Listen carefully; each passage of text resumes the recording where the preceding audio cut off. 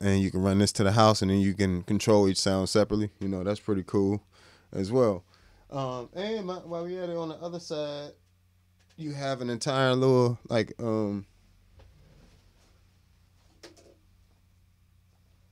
you got an entire little effects loop on the other side as well, send and return. Then you got your output, and then on the back you have a XLR and all the switches for that, post, pre, um, lift, ground. You got all that stuff back there. So you got plenty of options to use it. It's plenty flexible. No IRs on it though. No IRs included on it. But here we go. Just the um, just the FET channel.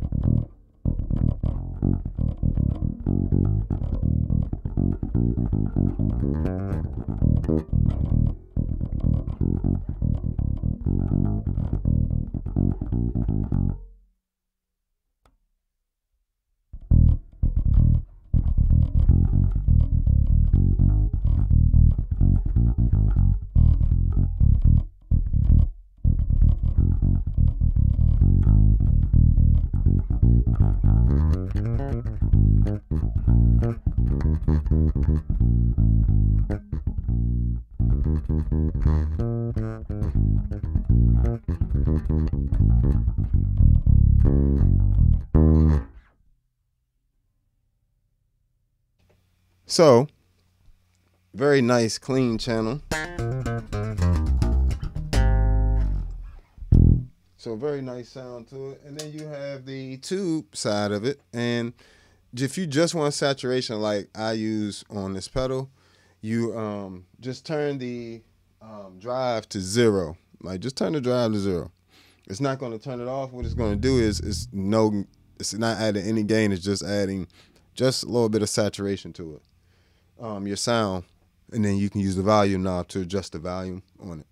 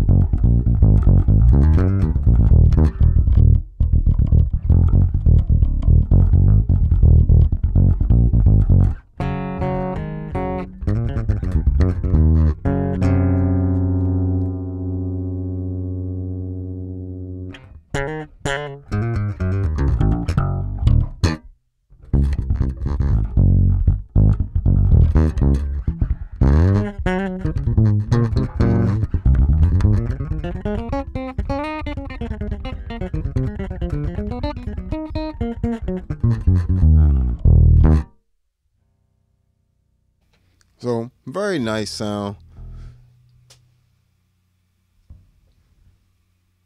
I'm pushing to the drive a little bit more. Now we getting a little bit more firmness to it, and a little bit more just slight overdrive.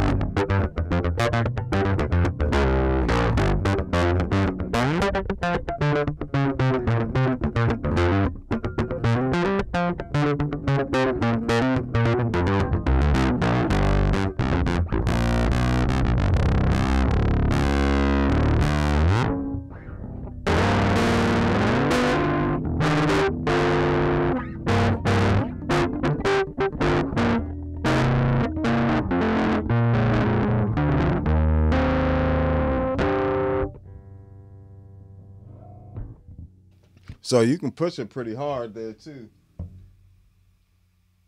So let's bring that back. So while we're right there, we also have another. Let's go through some of the EQ and stuff. You have a bass, a low mid, and a high mid, and a treble knob, right? But even within that, you get a little bit more flexibility with this mid switch toggle, which is located right here. It's one in the middle. And what that does, it either boost in the low mids. You can switch that to like a middle mids area, a broader scoop area or broader boost area. And you also can change it to another frequency in the high mids. So you'll have like essentially like two high mid knobs of different frequencies that you can tailor to, your sound, if you want to tailor your sound in that area a little bit more. So, because a lot of times if you're boosting the bass and then you switch that to high mids and you can do some tailoring up there, you can do, and essentially what you would be having a scoop anyway, because if you boost the bass and you don't boost the low mids as well, that scoops out, because you didn't raise it up with it. So you don't always, sometimes you can just do subtractive EQ where you might just cut the low mids, so like I do here, I have the bass boosted, I cut the low mids, I have it set to low mids right now, or what you've been listening to, and I have the high mids boosted some, and as well as the treble. So essentially I'm scooping out the low mids just a little bit, and most of the scooping is being done by the boost I have on there in those particular frequencies I like boosted. So, then you next to that you also get a switch that allows you to change what the other foot switch does, whether it bypasses or mutes, your signal. So, if this is like your always on pedal, you don't ever bypass it, like saying you're using it like your amp head, so you're not going to ever bypass it, but you want to have a mute switch, you can just switch that to mute, and then bam, you got an instant mute switch for you to tune or whatever it is you want to do. So, that adds a lot of flexibility to the unit, in addition to, all the other features you have on here. So, yeah, let's go ahead and play through some more. Matter of fact, I'm going to go. I love how they have notches on the EQ, so you can essentially bypass the EQ if you wanted to by putting them all to the center at flat, so that.